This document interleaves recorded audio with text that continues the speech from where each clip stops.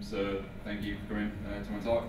My talk is going to be on effective communication for developers, or basically how I learned to stop worrying about things and love my colleagues. So my name is Mike Bell. On Twitter, I'm at Mike Bell. These slides aren't really showing up very well. Is it possible to turn the lights off or down? Or at least turn the front set off. I don't know what that did. I'm going to set an alarm or something. That's slightly better.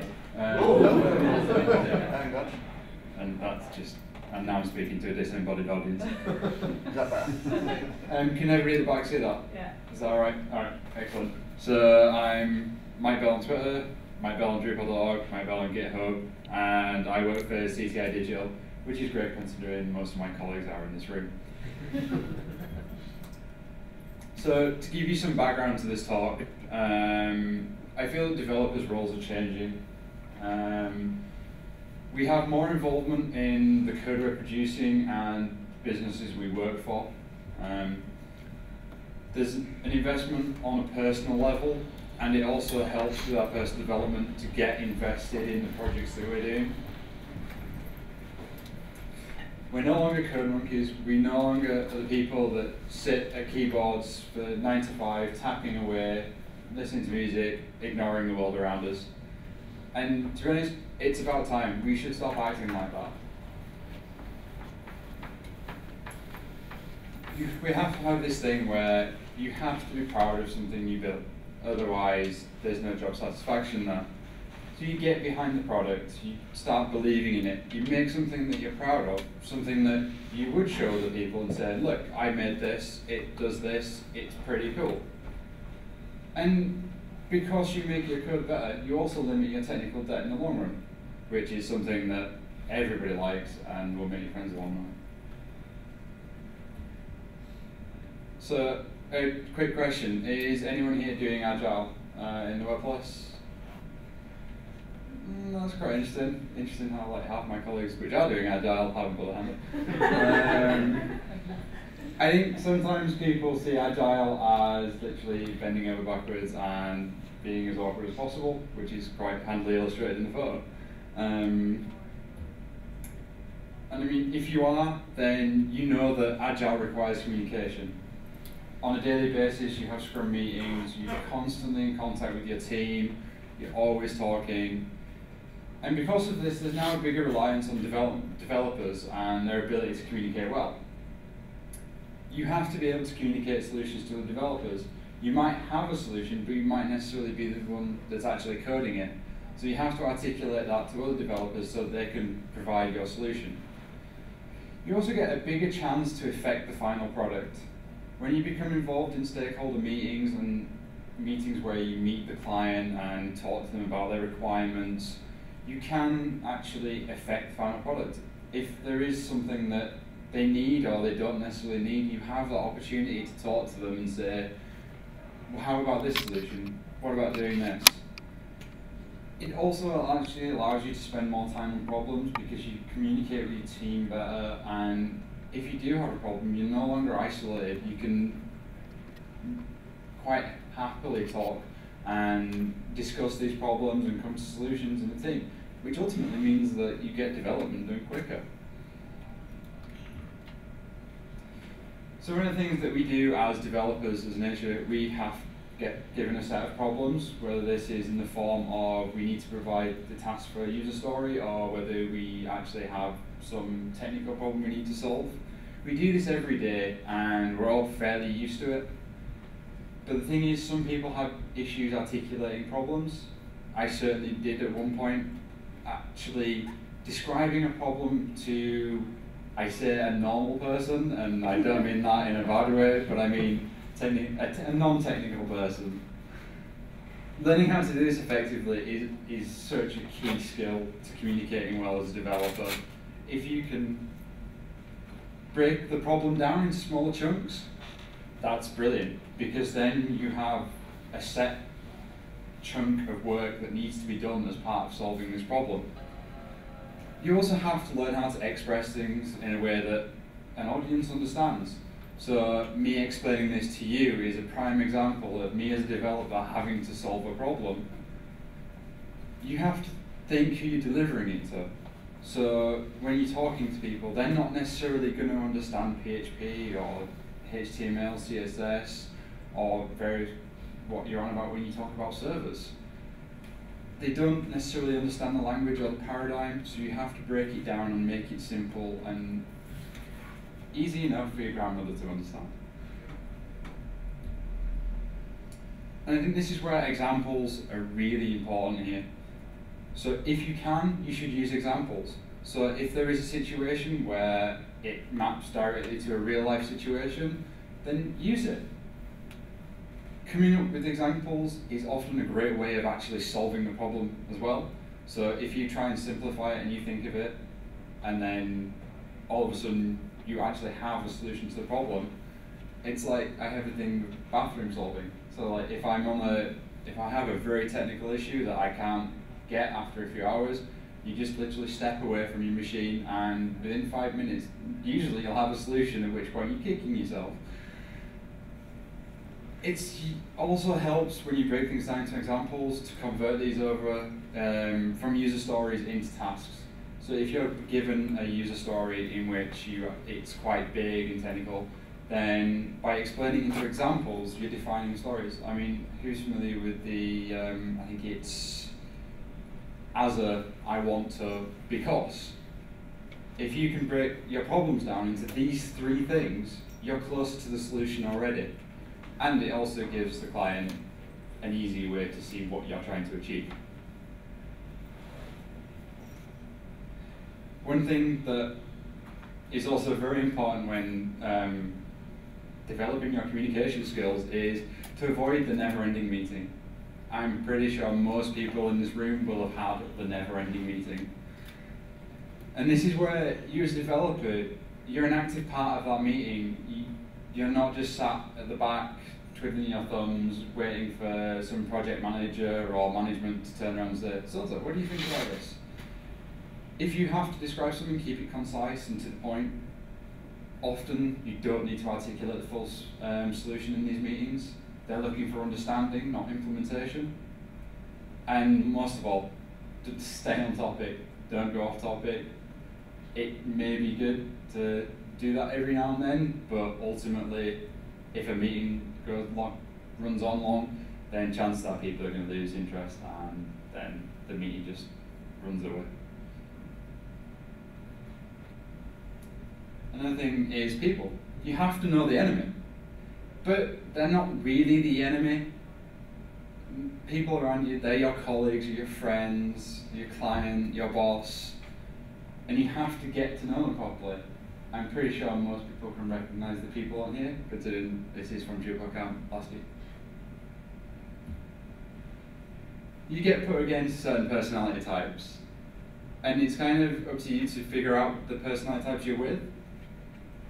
You have to read the situation and emotions in the situations.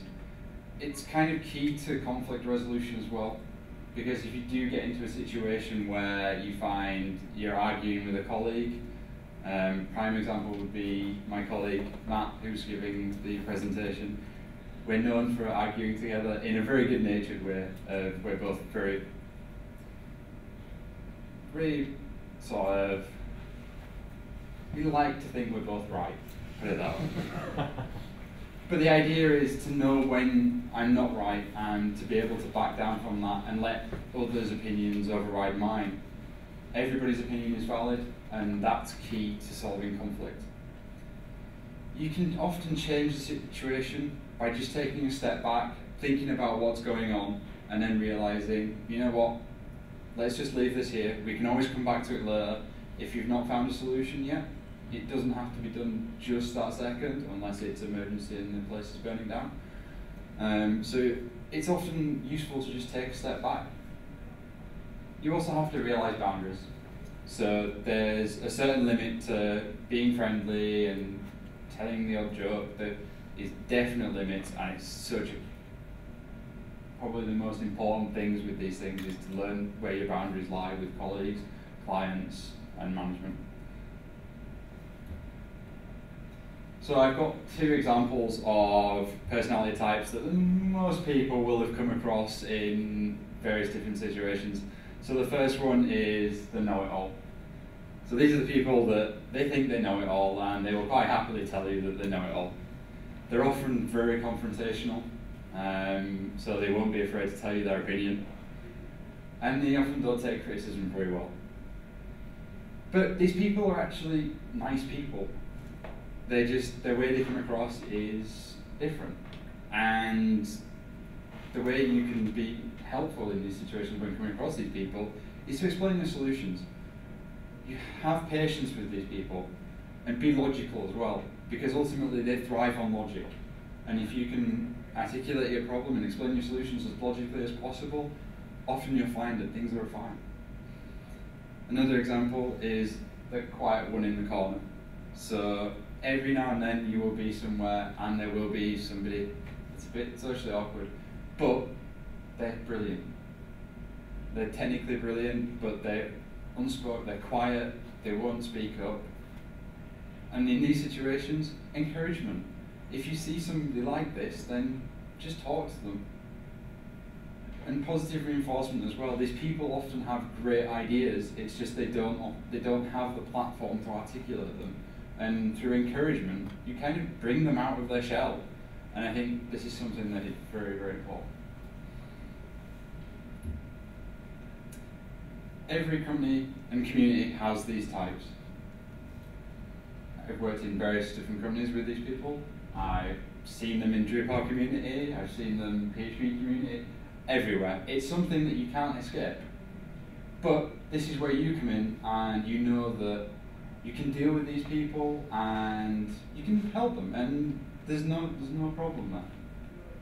And knowing how to deal with it is very, very important as well. Now this is a good one. It's the dealing with management. So I'm guessing most developers are not their own boss, or if they're freelancing, then they will have to report to somebody on a job. And these will be classed as the management. They're not evil. They may seem it. They may seem it in their offices, their separate offices. They may seem removed from the company. But ultimately, the management have a role to play. They're there to help. They're there to do the crap that, to be honest, we don't really want to do, and stuff we don't want to be interested in. So realizing that they're not evil and getting on with management is fine.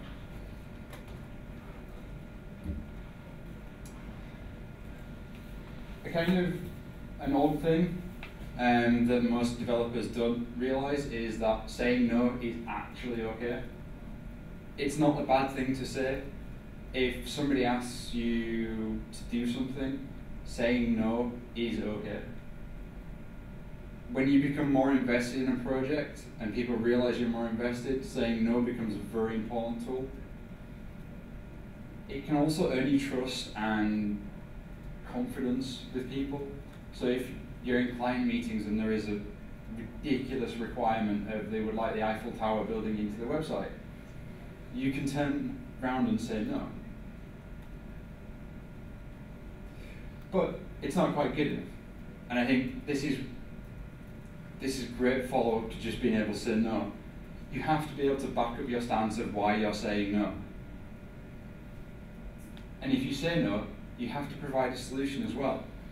One of the most important things, and one of the most annoying thing for me in meetings and such, is when people disagree with opinion, but don't put up a valid opinion beside that. Because it's not helpful to the situation by just shooting down ideas without putting forward a new solution. And if you do say no, and you do put forward a new solution, be confident in that. You wouldn't have said it if you didn't think so. This is also another great one for developers, and it's not contrasted very well, but I'll read through it anyway. Being able to say, I don't know. It's the hardest thing a developer will ever say. We don't like to admit we're wrong, or we don't like to know. We don't like to admit that we don't know how to do something. it's not a bad thing to say, I don't know. It makes you a better developer. If somebody asks you something and you don't know, then that's fine. If somebody explains it to you, then you know how to do it, and you've learned from that. By sitting back and saying, I don't know, and not learning anything, you're not doing anybody any good.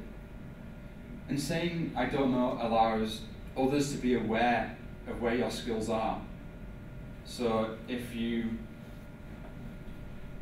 don't know much about theming, for example, and you don't know much about it, then you'll be known that that's the case. So nobody's going to try and throw a theme work at you. But if you have a vested interest in that, you can say, I don't know, and then somebody will teach you.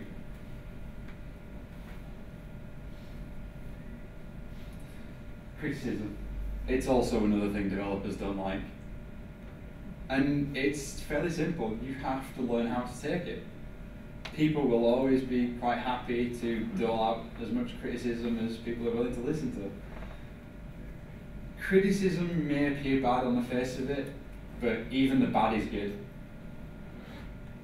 You have to reflect on what you've been told and kind of take a step back and realize, well, actually, what so-and-so saying actually right? Is their criticism valid? People generally don't criticize just for the sake of it. I'd like to think they did. You also have to learn how to give criticism as well.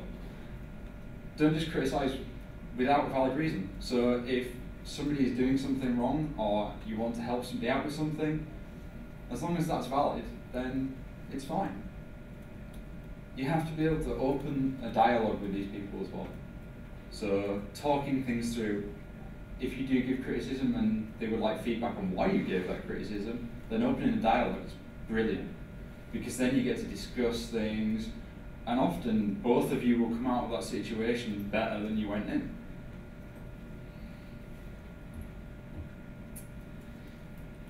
A kind of key thing for the communication also comes over to code as well. So documentation is something we all hate. Nobody really likes doing it as a developer. And it is a skill. It's something that it does take time to kind of learn and get into the sort of the flow of it. But this is where communication skills come in, because you know how to express problems, you know how to break problems into smaller chunks, you can describe them well. So translate that into your code. I mean, good code plus good documentation will make you new friends. Developers that take on your code will automatically be a lot happier to see well-documented code. And ultimately it helps in the long run. If you do it now and then a year down the line you come back and look at code, you'll thank yourself for writing good code, for writing good comments. Probably won't thank yourself for writing good code, because let's face it, who in a year's time will look back at their code now and think, you know what, that was brilliant. Public speaking is also a really, really good way of actually boosting confidence and learning how to communicate. It's a huge confidence boost. It's why I'm here now. I'm a developer at heart, and kind of just decided that I would like to speak. It gets your profile out now. I mean, I can't tell you how important it is for jobs to get your name out there in front of people. You also get to meet new people. I can look around the room and I can confidently say I know 75% of the people in the room, because I've met people at these kind of events and I've spoken at these kind of events. And the communication skills I'm learning now and still learning as part of doing these talks is transferable. So I can take these into meetings during the week and not be fazed by leading meetings. I've led meetings with CEOs that are old enough to be my parents and still not being worried about that, because I have the confidence to come and do these things. It's also fun. I mean, I enjoy doing this. I get a kick out of doing it. I enjoy speaking to people. I enjoy the feedback I get afterwards of how I can improve and how I can make these things better. If by now people are yawning, probably presenting is not for you. Another interesting thing that I was talking with Lorna about today is practicing. I genuinely don't like to practice my talks. And that all depends on your confidence levels. I know that sometimes I'm not as good as I should be. But I do believe it has certain benefits. I think you can focus on the points that you're more confident about, and you do get the opportunity to ramble on a bit about certain things that you're passionate about. I remember seeing Robert Douglas back in the original DrupalCamp Manchester rambling on for 2 hours about Apache Solo. And that to me was the epitome of presenting, because he was there to sell Acquia and then it just went into code, which was brilliant. And I saw how passionate he was about that, and that was totally off the cuff. It also allows you to avoid points you're less confident in, but you feel should be in there anyway. Often, if I'm doing a technical talk, there will be bits that I'm not overly confident on, but I do believe the audience should at least have a passing knowledge of, so I will put that in and gloss over it. But I will kind of append this with, you should always practice your talk, especially if you're not as confident, because some things do go wrong. Live demos are a great example.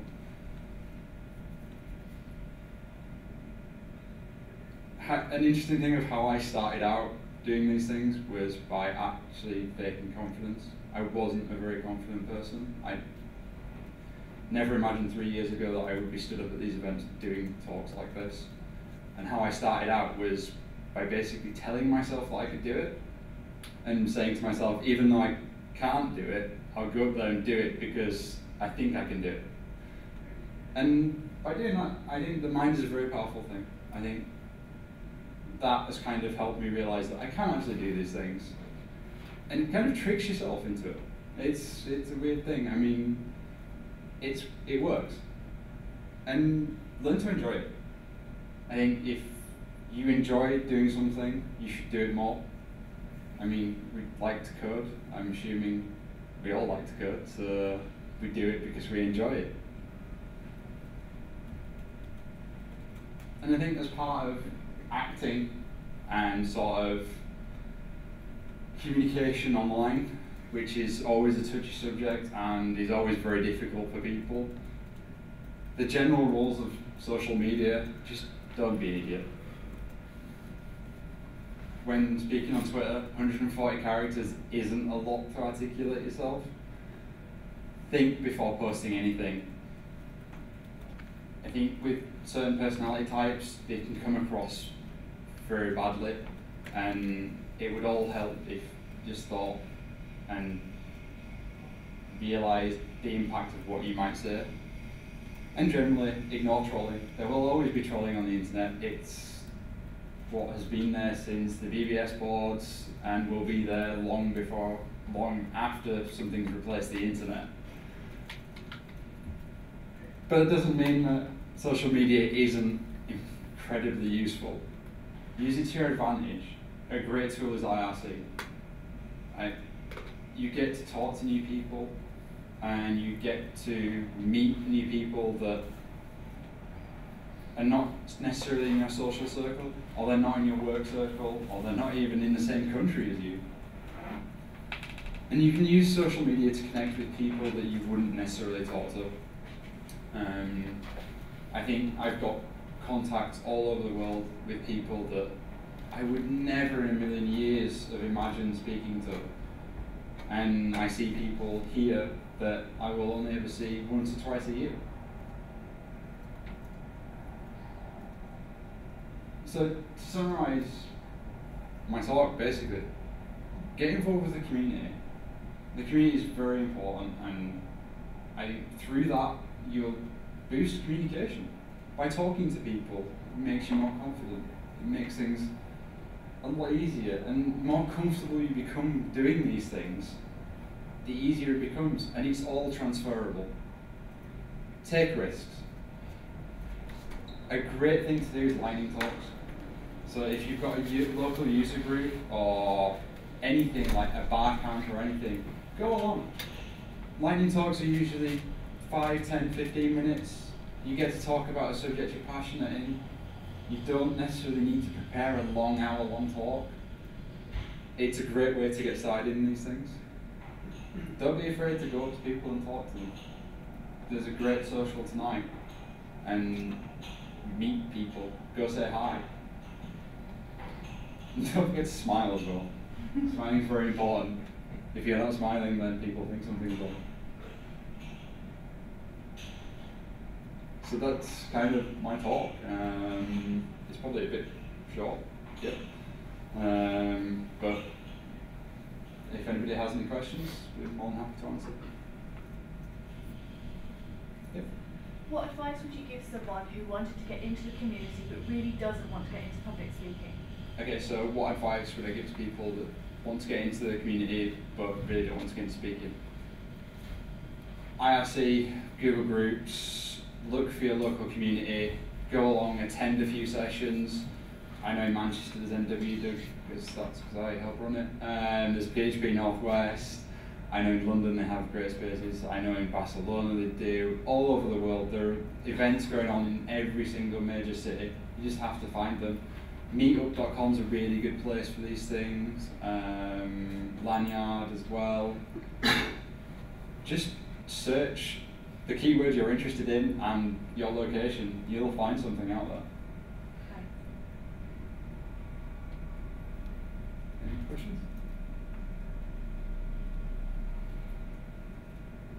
Okay, thank you very much.